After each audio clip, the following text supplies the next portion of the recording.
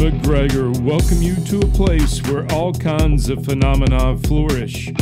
Here, voices whisper ancient secrets, signs and symbols are abundant. UFOs, ETs, ghosts, and even the dead move about freely. Pilots fly into the Bermuda Triangle and live to tell about it. Dreams and visions of future events come true. Mind-to-mind communication is the norm. Here, we meet authors, researchers, and investigators of the mysterious, the strange, and of the inexplicable anomalies that surround us. Step out of the everyday world and take a journey into the mystical underground.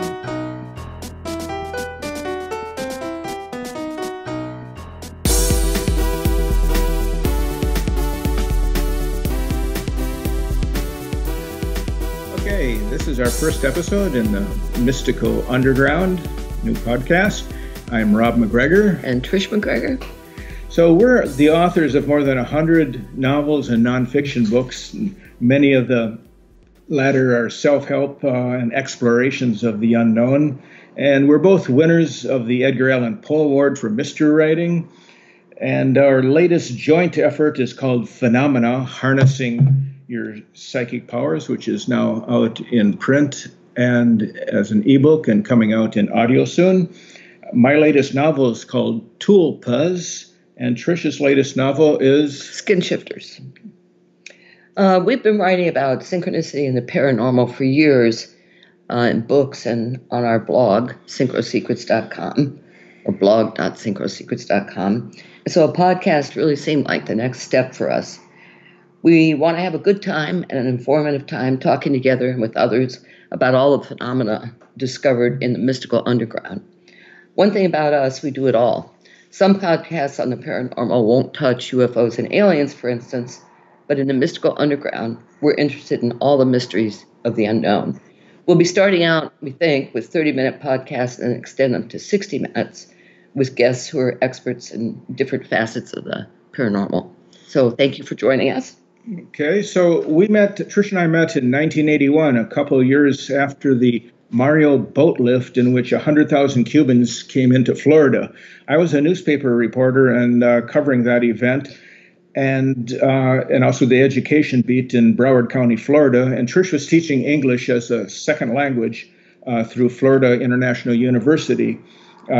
And she was teaching many of these Cuban refugees. And I was on an assignment to find out if these new arrivals were learning English and blending into the American culture, or just staying in Little Havana with in Miami with the Cuban culture. And so that's how we met.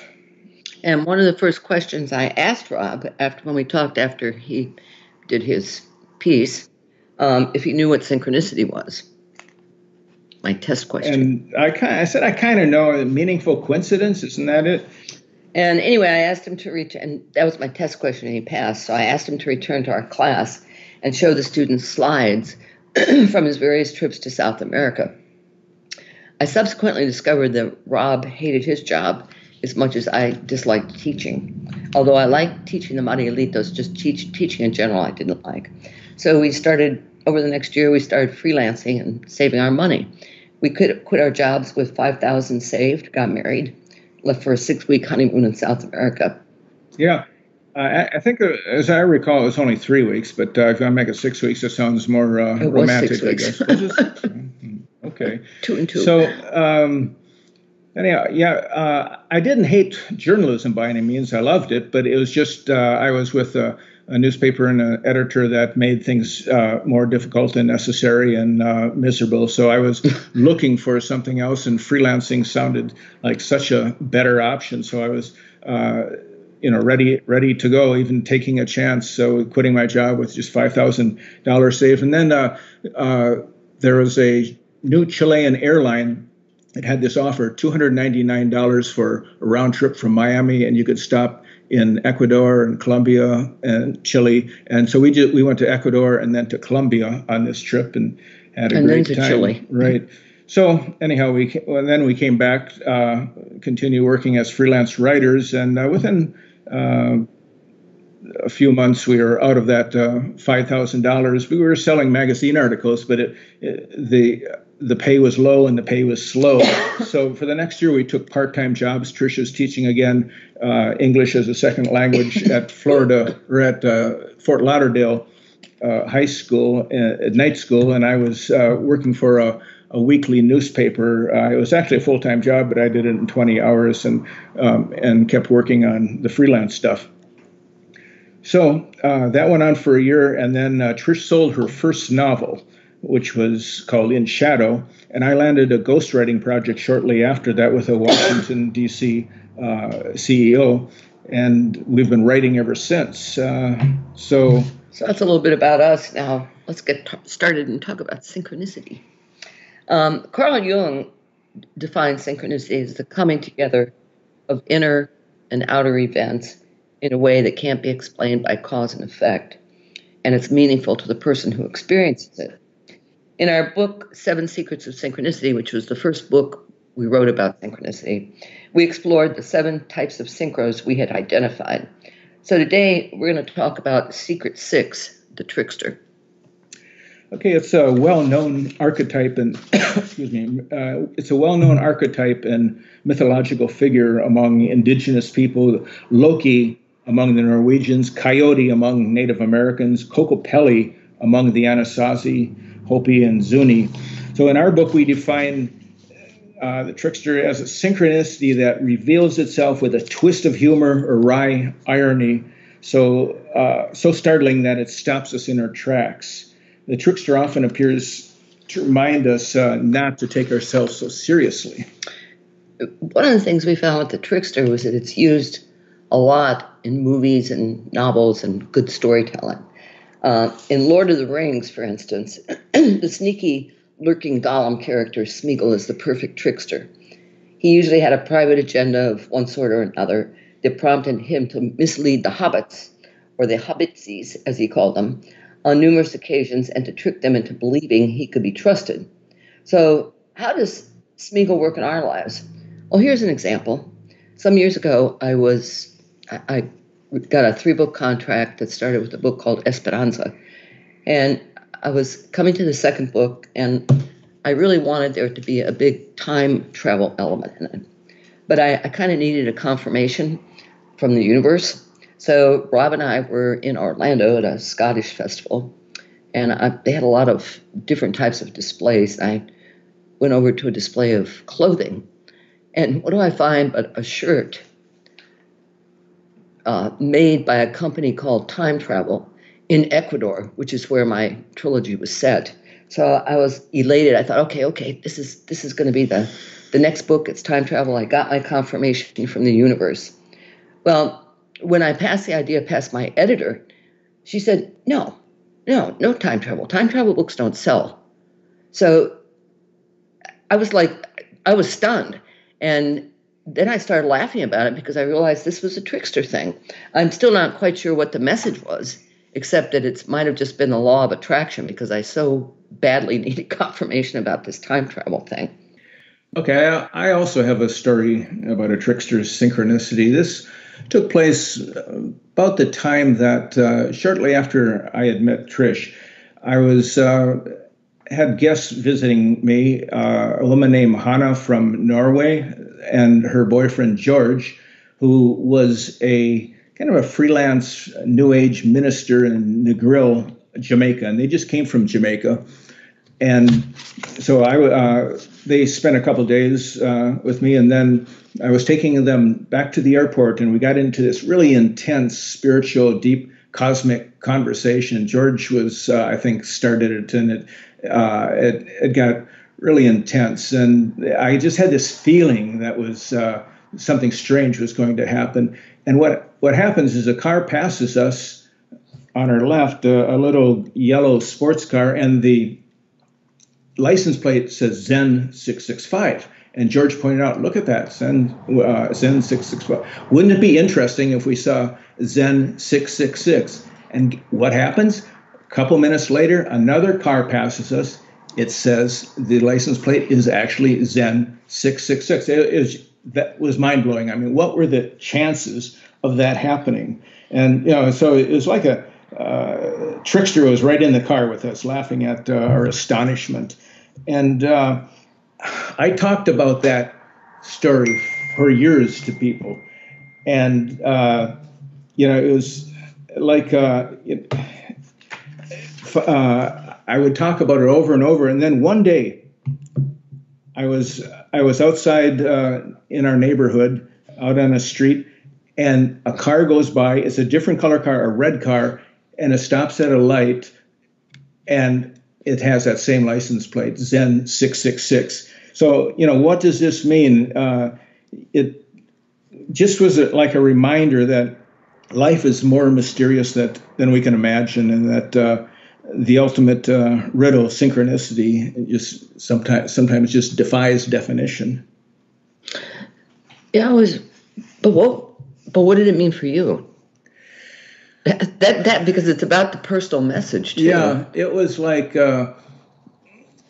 maybe that I needed to be more Zen in my life. I was going through a transition in a relationship at the time, and it was a very tough time. And maybe when I saw it again later on, it meant that I had passed the test, possibly. Yeah, that's what I think. Yeah. Well, my dad had a trickster synchronicity, and he knew the meaning of it immediately. At the time, he had Parkinson's, and he had been living with us for a couple of years, and we got to the point where we couldn't take care of him anymore. So he moved to Georgia, where my sister was the head nurse at an assisted living facility. And he was pretty immobilized by then. I mean, he could get around in a wheelchair, but it was a really isolated time in his life. And so he moved into this room on the second floor of the facility.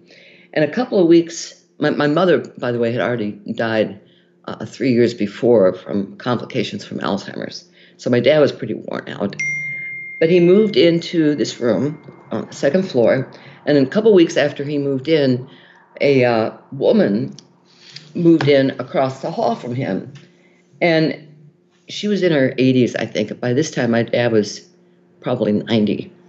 And she turned out to be a former school classmate he'd known for more than 70 years ago, when they both lived in a small town in Illinois. And they hadn't been in contact? No, not in contact at all. And so I was like blown away by this synchronicity. And my dad was not amused. He said, look, the universe has really twisted sense of humor.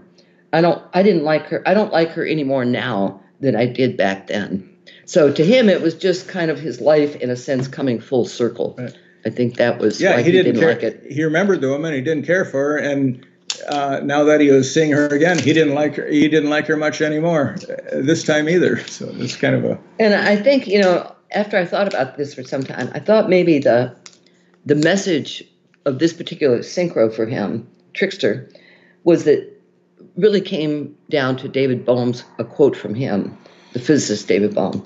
Deep down, the consciousness of mankind is one. It was something my dad desperately needed to learn at that phase of his life. Okay. So I've got one more trickster story to tell. This one is about the trickster as an ally. So sometimes the trickster can improve the odds when your back is up against the wall. And that's the message in this following incident that dates back to the early 17th century in the Scottish Highlands. So for decades, the MacGregors and the Campbells had battled each other in disputes, usually involving land.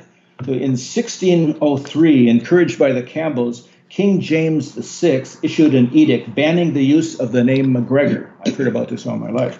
Are you banned? It's called a proscription on the name, and it lasted until 1774. So that would be 171 years that you couldn't use the name MacGregor.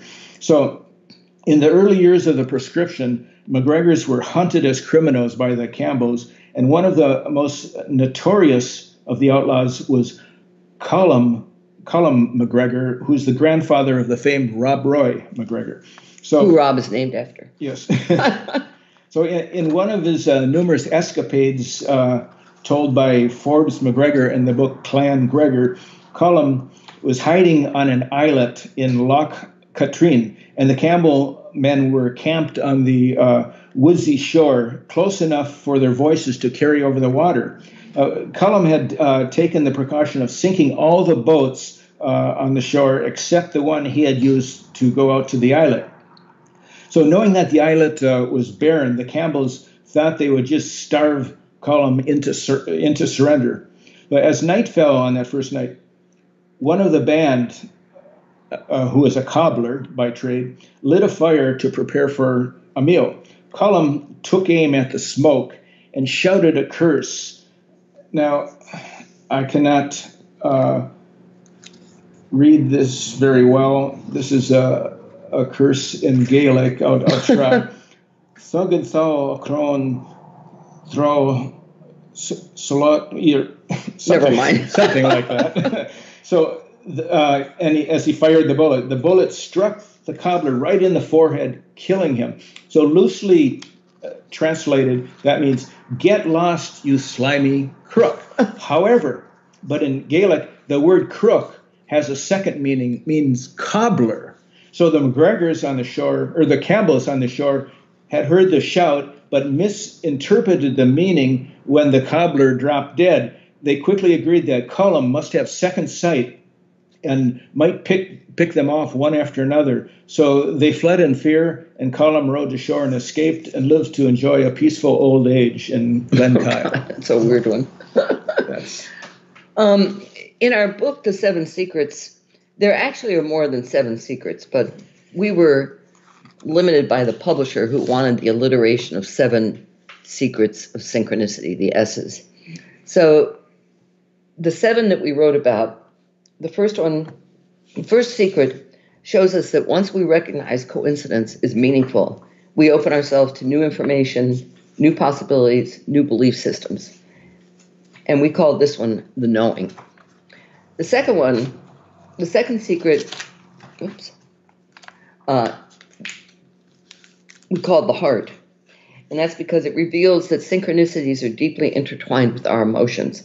And that's one of the reasons that people tend to experience a lot of synchronicities at pivotal points in their lives: marriage, divorce, death, birth, that kind of thing, a move that's significant. So the third secret is called the theory. And synchronicity is the granddaddy of all paranormal phenomena: telepathy, precognition, clairvoyance, and remote viewing. That's our perspective on it. No, actually, it isn't. It's Jung's. It's Jung's, yes. Yeah, and Jung was the one who said that. Right, and we adapted. Yeah. His, and, okay, the fifth, that was... Fourth. Oh, the fourth. The fourth is the creative. And the idea here is that creativity lies at the heart of synchronicity. And in subsequent podcasts, we're going to explore all of these.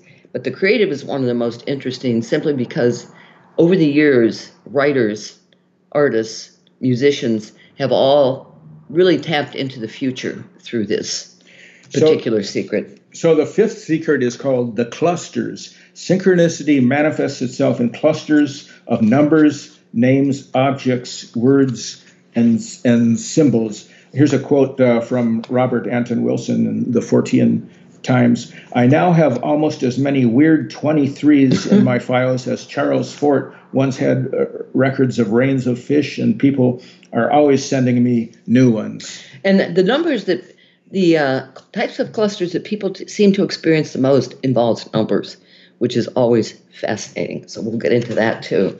The sixth one is the trickster, which we've talked about, and the seventh is the global.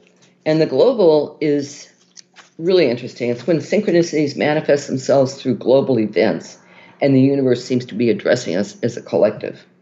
So throughout these podcasts, we'll be talking about all 7 of them.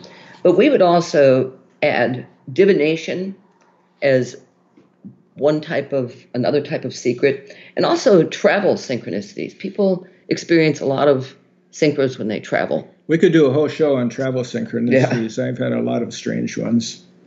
Meeting people over and over again who you shouldn't be meeting again. And also animal oracles was another. What about the hologram? Well, you can talk about that. No, I'm just asking you to. The hologram is, the way I think of the hologram is that we're living in it. It's kind of like being in the Matrix. It goes back to the movie The Matrix. That there was a certain underlying truth in that movie. And anyway, we'll get into the hologram at a later point. Okay. All right. And then we want to use the final space for our podcast, something called the Writer's Corner. And we're going to discuss something about writing or the written word or the publishing industry. And since this is our first episode, I thought that talking about how I came to be the author of 7 Indiana Jones novels would make a good starting point. So in the creative arts, there's a kind of cynical saying or homily that in order to be successful, it's not how good you are, but who you know. So I remember thinking about that when we were starting out in the early 1980s and thinking, I hope that wasn't true, because we didn't know anyone. We'd have to do it on our own. So when I met Trish, she'd just finished writing her 6th unpublished novel, and she wrote 1 novel a year for 6 years, and no one knew her, and all the publishers rejected her novels. So it seemed that the saying was true. Yet it wasn't quite true, because along the way, Trish had been introduced to another writer who was a bit further along than her, but still unpublished. This writer knew a literary agent who was looking for clients. So Trish contacted the agent who read her first novel and took her on as a client. And that's why her novels got out to publishers, even though they were being rejected one after another, year after year. But so the coincidental meeting of the other writer led to a contact in the publishing industry, but not a contract yet. So the editor who bought Trish's first novel, In Shadow, which, as I said, was her 6th one, read it one weekend after watching the first episode of Miami Vice. He was startled that both the novel and the TV show featured a black cop and a white cop as partners, and both were set in Miami. So Trish's novel involved a murder that was linked to a new designer drug. So Miami Vice went on to become hugely popular, and the same editor, a couple of years after buying In Shadow, arranged for Ballantine Books to publish a book called The Making of Miami Vice. And he asked Trish and me to write it. Oh, that was fun. Yeah, so there was a connection that led us to a project for us. Yeah, we went to stayed on Miami Beach and interviewed people, and then went out to Los Angeles. Got to meet Michael Mann. Yeah, that was a fun assignment. Okay, so the original creator of Miami Vice, his name was Anthony Yerkovich. And after Miami Vice became a big success, he moved on and created a TV series called Private Eye, which you probably never heard of because it didn't really take off. But another editor at Ballantine Books thought it was going to be a big hit and decided to publish a couple novels that were based on scripts from the series. And our agent recommended me to the editor, and I was offered the chance to write one of those novels. So the other writer who was hired to write the other one dropped out of the project unexpectedly, and the editor turned to me and asked if I could write the second one in a very short deadline. And I was able to do so, and as a result of making the deadline, a short time later, the same editor came back and asked if I would like to write a novel based on the script of a new Indiana Jones movie that would be called Indiana Jones and the Last Crusade. So yeah, I took that offer. So that novel went on to be a New York Times bestseller, and Lucasfilm asked if I was interested in writing an original series of Indiana Jones novels. We decided that they would take place in the 1920s when Indy was just starting out his career as an archaeologist. So it was synchronicity here. I had started my college career with the intent of becoming an archaeologist, but switched to journalism in my junior year. And then after graduating, I worked at a variety of newspapers over the next dozen years. And I would work a year and a half, And then I would quit and take extended trips to Mexico, Central, South America, Europe, North Africa, where I'd always end up at the ancient ruins because I was still interested in archaeology. And all those trips over that 12-year period served as research for eventually for my Indiana Jones novels. So I had 4 months to write each novel. So the day I finished one, the next day I began the next novel. And the last one, Indiana Jones and the Interior World, was published in 1992. So back then there was no Google to look things up. And so it wasn't as easy to do basic research on destinations and artifacts as it is now. So he would have probably needed months in between books if he hadn't already traveled to these countries. Possibly. So the bottom line, it takes talent and it takes connections. And these connections often come about through meaningful coincidences or synchronicities. One of the things that we're going to be featuring as sort of in between podcasts is an astrology forecast, which will start out as a monthly forecast for each sign. And then as we move along, a weekly forecast for the signs. And so that's going to be called Star Power. We hope you'll drop by and listen. And thank you for joining us. I think this is the Mystical Underground signing off. Rob? Yes, thanks for joining us. This is Rob and Trish MacGregor signing off, the Mystical Underground, episode number 001. Okay.